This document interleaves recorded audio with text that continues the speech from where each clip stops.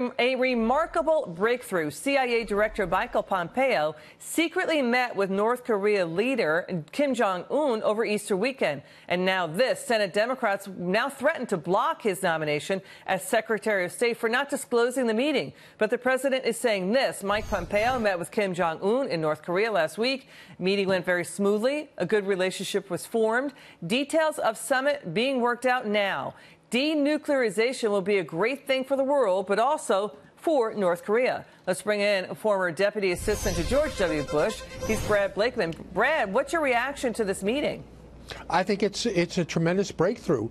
What did the Senate expect Pompeo to do? He's the head of our CIA. He is the nominee by the President as Secretary of State. Time is going through the hourglass. The meeting must occur.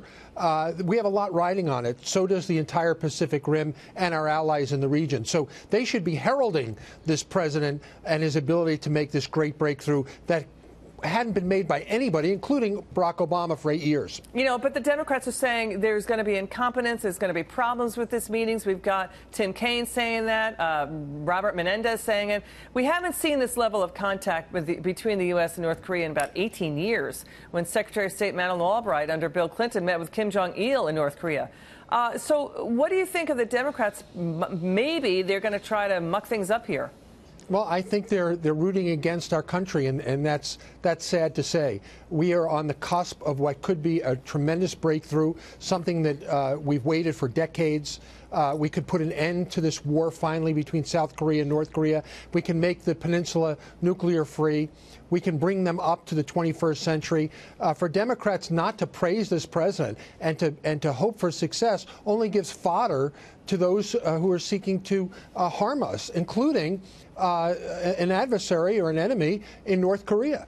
Okay, there's been a lot of action over on the peninsula there. Kim Jong Un in a flurry of meetings with China, the North Korea and South Korea possible truce talks. Japan's leader now conferring with President Trump. All this, is this a sign that the policies are working? Remember, Brad, a week after the Trump administration launched that tariff fight with China, China hauled in North Korea's leader a week later. Absolutely.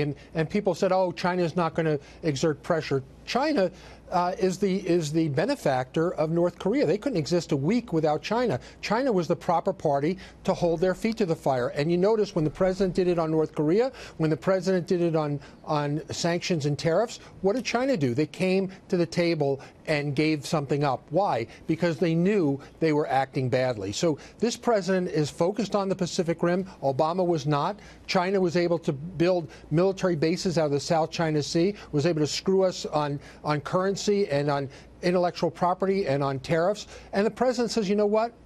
There's got to be an end to it.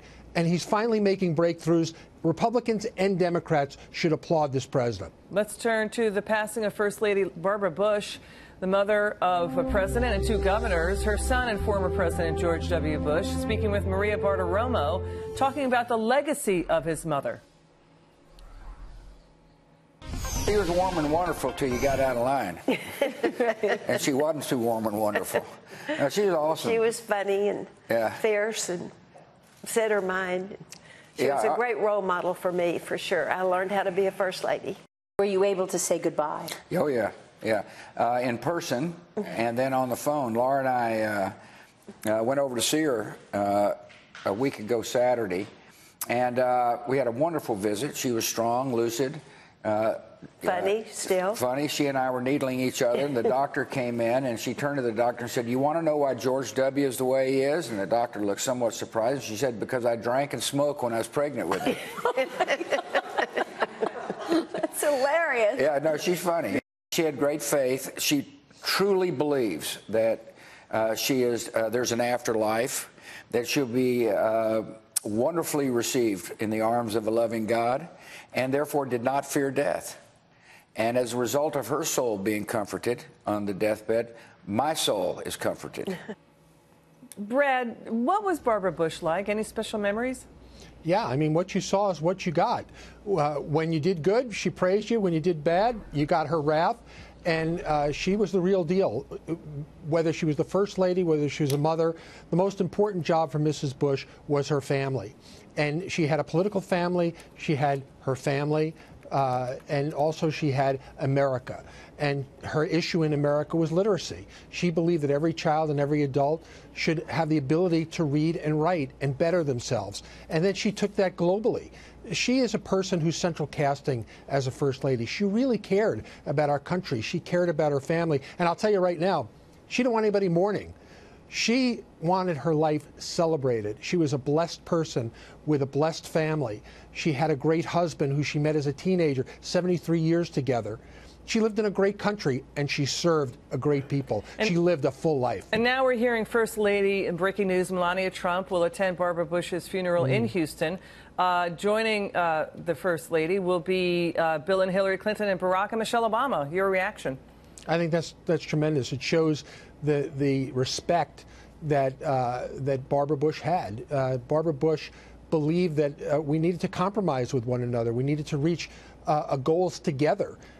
She was not particularly fond of the partisanship over the past decade, and that disappointed her. But I think Mrs. Bush left a great legacy for all Americans to aspire to the best you can be, and she did that by example. Thank you, Brad Blakeman. Good to come in. Thank you. Good to see Pleasure. you and having you come in. Thank you so much. Really appreciate it.